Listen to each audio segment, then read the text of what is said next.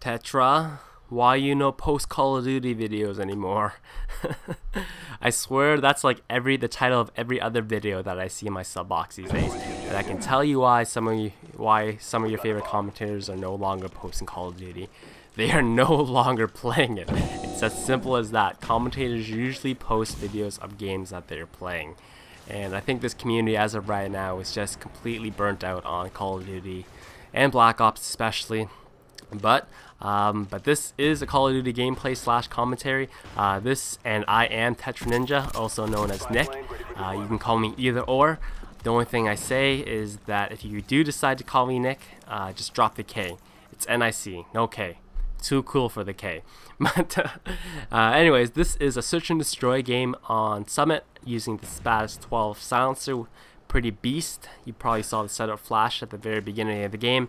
And this team that I assembled is a team that I got off Twitter, as well as some familiar faces that you may or may not recognize depending on how active you are in the YouTube community or how long you've been following this channel. Any of you guys who are fans of Let's Plays and like watching Let's Plays probably know who the Rad Brad is. A good friend of mine. He has a pretty well established channel, but I think he rage quits like halfway through this game. Really no reason to explain why he rage quit. We all know why he rage quit in a game, but love to him. And as well, my buddy X-Rags, who you may not remember, he used to have a channel, but he shut it down once he went off to school, which is understandable because the YouTube thing, especially if you're posting videos consistently, is a time sink, and if you feel like you have more important things to do, it's probably the first thing that's going to go in your life.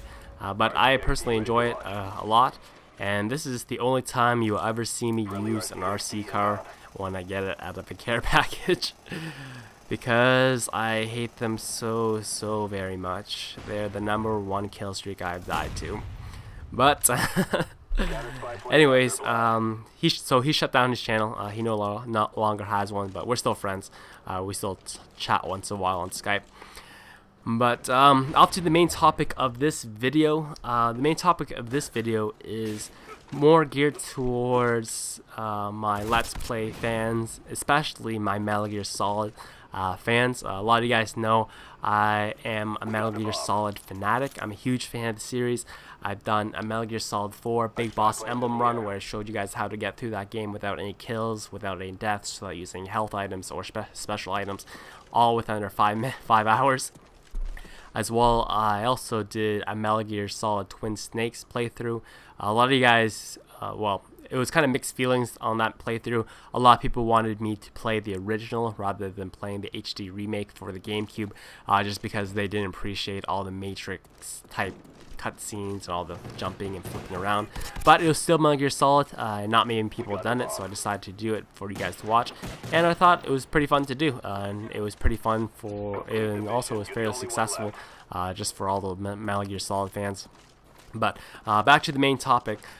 So originally, I don't know if you guys know this, but there was actually a Metal Gear Solid remake trilogy coming out, which would include HD remakes of Sons of Liberty and Snake Eater, which were PlayStation 2 games, awesome games that is, as well as a PlayStation 3 version of Peace Walker. So HD versions of all three of those games for PS3, and they originally were supposed to come out on November 28th.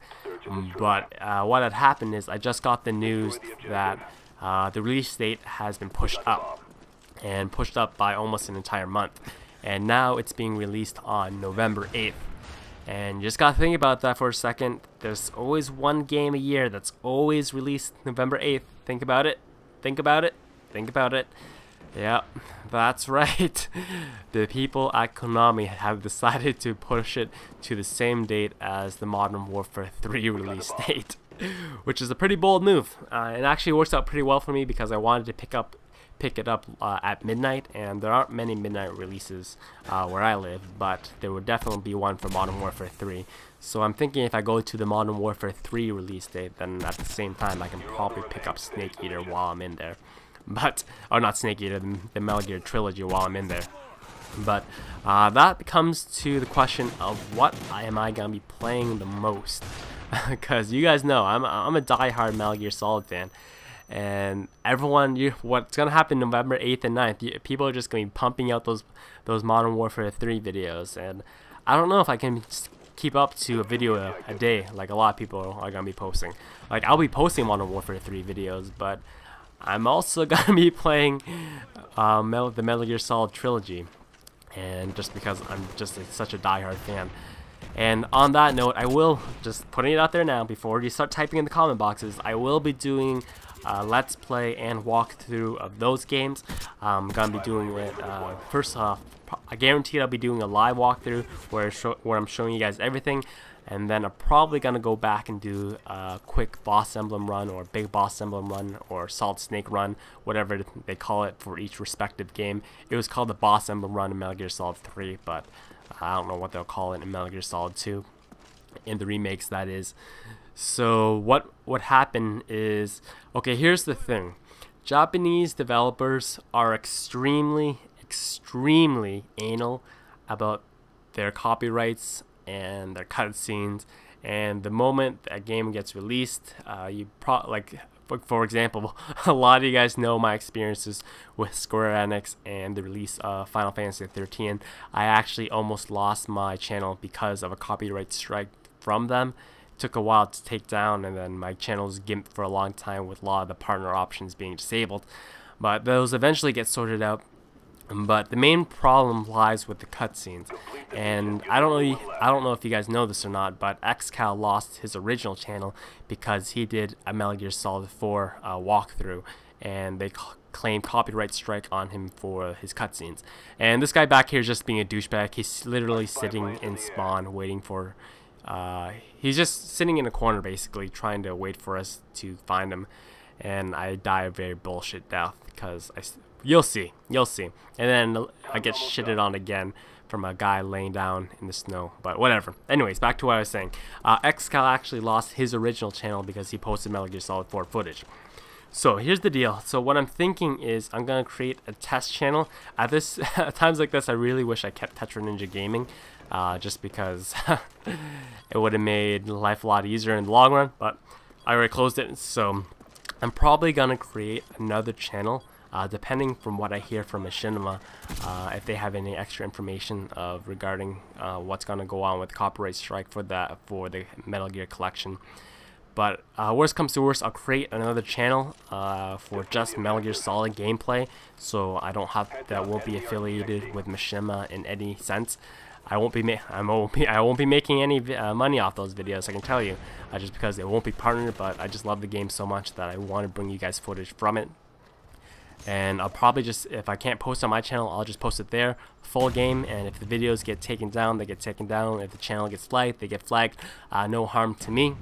And I'll probably just be posting the game on my channel without the cutscenes. I know it sucks, but that's just what happens when you deal with Japanese developers as well as a new release game. You really can't deal with it. You can't really help it. So yeah, final thing, to sum up, I will be doing Metal Gear. It will come in some form.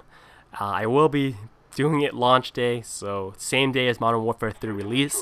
I still will be doing Modern Warfare 3 videos, but I won't probably be pumping them out as quick as a lot of your other favorite commentators, just because it's Metal Gear. I just love Metal Gear so much, and the videos I do pump out will probably be very high quality videos with a lot of editing, graphic overlays and all that kind of stuff, weapon face-offs, map breakdowns. I think you guys would rather see one really well edited video rather than 10 shitty normal videos that you can see from anyone else on the YouTube scene.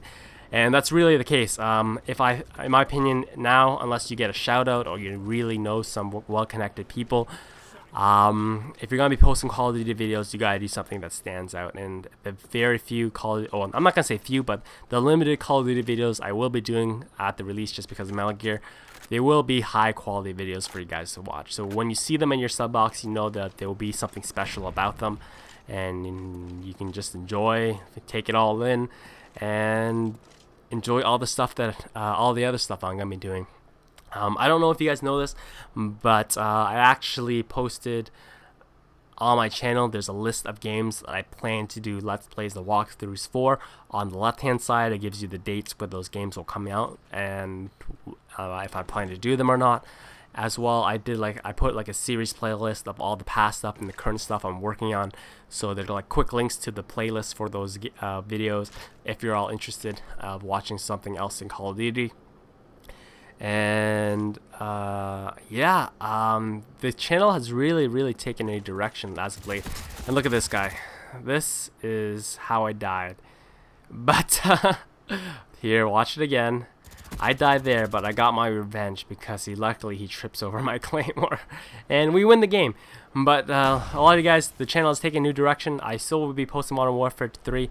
I will be playing Battlefield 3 on PC, and you can look forward to a whole bunch of other content and all that kind of stuff. So yeah, thank you guys as always for your support with the channel, all the times you guys like the videos and all that kind of stuff.